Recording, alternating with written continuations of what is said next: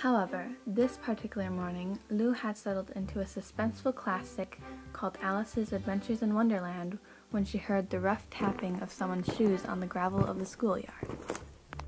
At first she paid it no heed until the steps drew nearer and nearer. Out of the corner of her eye, Lou thoughtfully checked the watch on her wrist, thinking the footsteps belonged to those of her friends. Only 7:40, she thought aloud. Gwen and Michelle shouldn't be here yet. Hey! Suddenly, Lou's book was yanked out of her hands. Annoyed, Lou whipped her head up to see who was disturbing her.